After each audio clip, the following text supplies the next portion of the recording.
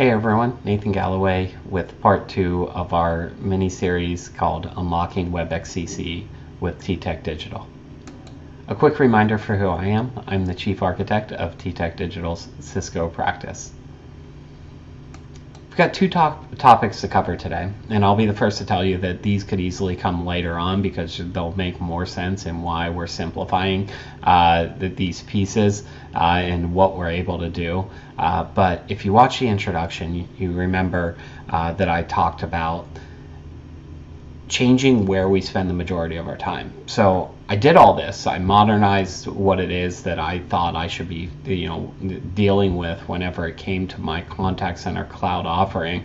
I got myself out of the plumbing, and suddenly I was spending all this time inside the agent desktop and really ramping up, what it is I needed to do there. But then I found problems and I found difficulties. Like it was, and the two pieces we're going to cover today is that I was writing these capabilities and I call it gadget development, but I wasn't having fun doing it, and it was painful, and the examples I was given weren't really helpful with the way that I do everything else from a development standpoint, specifically front-end applications. And so wanted to change that. That's going to be the second part of this. The first part was just so extremely simple in that I wanted to improve the way that we sign in to the agent desktop, and I have an eye on this. We'll talk about this in later sections. I think that it's one thing to sign in with a Cisco hard phone or soft phone today, but what if we move to WebRTC? What if we're in a mobile agent architecture or using any third-party PBX?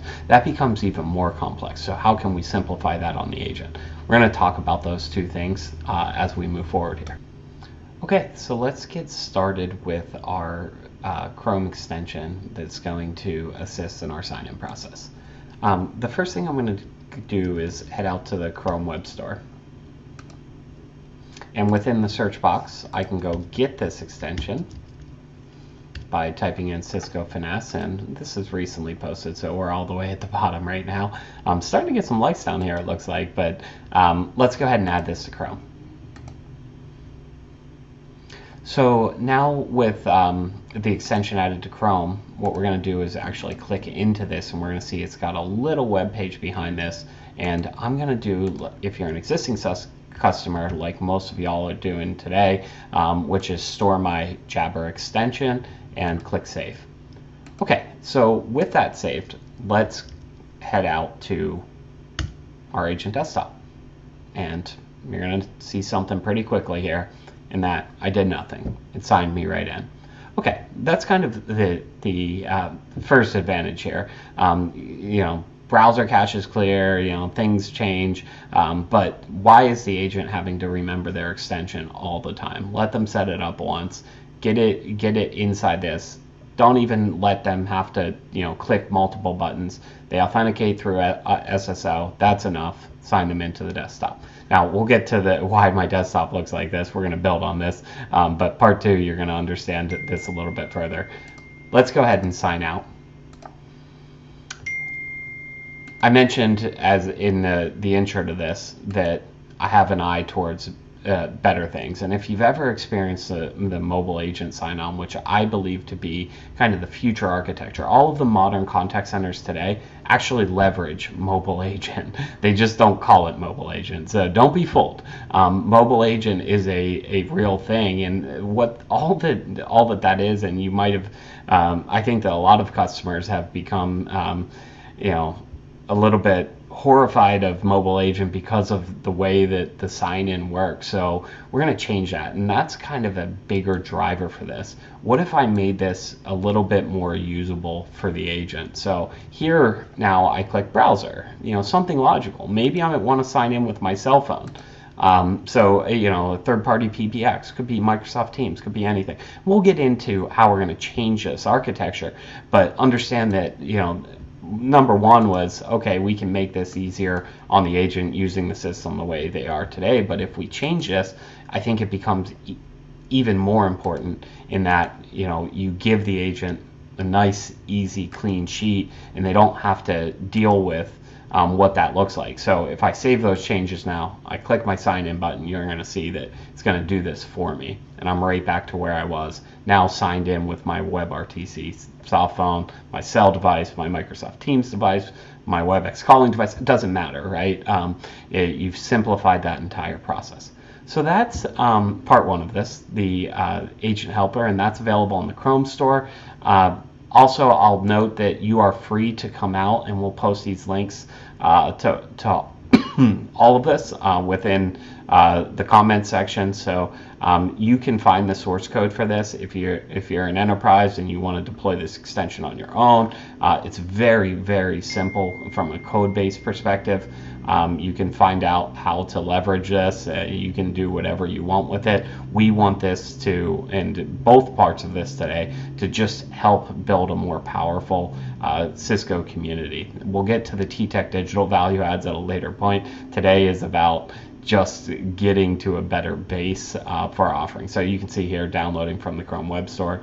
You can see what you would need to do if you wanted to build this yourself. Maybe you want to customize it, but the thing is, just improve the sign-in experience, make it simple for your users, and you know, again, if you get into the mobile agent architecture, you can really gain advantages from this versus have it be some tedious overhead because you went down this path that Nathan put you on in later sections of this. Okay, so part two of this is going to be our gadget development. Man, this is hard for me to say, but I've been given examples by Cisco, and I've reviewed all their code for years, and I was like, why does this never look like anything that I ever do? Why is this so hard? It's JavaScript. I'm not saying it's overly hard, but to do something big or changing, I just couldn't get to where I wanted to get to, and nobody showed me a better way to do it. So today I want to give you a path to doing it a better way. One of the knocks about Cisco, and I'm actually going to come out here to this separate GitHub. Let's actually go back to the main page. I'm going to show you this why do these templates exist section. So Finesse has developed a reputation for being old and inflexible. I think that what people miss in that is that Finesse is a container. If I wanted to strip this thing down and turn it into a single page application, I absolutely could. You can do anything you want with that. Meanwhile, you're getting all the data and all the events fed to you. So the concept is wrong, but yeah, I don't know that you've necessarily realized that there is a way to do it the way that you want. Again, my hope today is that maybe these templates are going to will change your mind. And if you're like me and you've shifted where you focus your time, and now suddenly you're like, oh man, I don't have to worry about the plumbing. I get to create all these different cool things within the agent side. You might find that this helps it become less tedious. And my comment there is, and dare we say, fun again. That's what we're hoping for here. So the key, let me show you what the gadgets actually look like. We're using Vite as the compiler. Vite, if you're not familiar, is an extremely fast and modern compiler. It's how we build our let's call it our web projects. And you can see reactivity right in here. So there are other things that you'll find inside the template, which makes it, you know, really easy to understand how these operate with Finesse. But we're showing on this page a vanilla, a React, and a Vue. Now, there are other frameworks that exist out there, but these are three of the most common ways of writing JavaScript today. So you've got really the same example for all three of these, and you can take this and start building your own gadgets. We do, or at least I do, really all of my gadgets within Vue. So let me click in on the Vue one, and you kind of see the same screenshot here that you were just seeing live.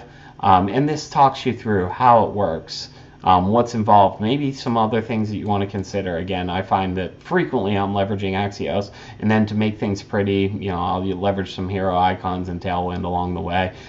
Makes for really fast but you know, beautiful and powerful development when you put all these things together. This talks you through the important files. You've got the ability to use this as a starter kit. You can also just kind of install it and see what it does right out of the box. Again, we'll provide the links to this GitHub in the comment section, and hope that this can help with your experience.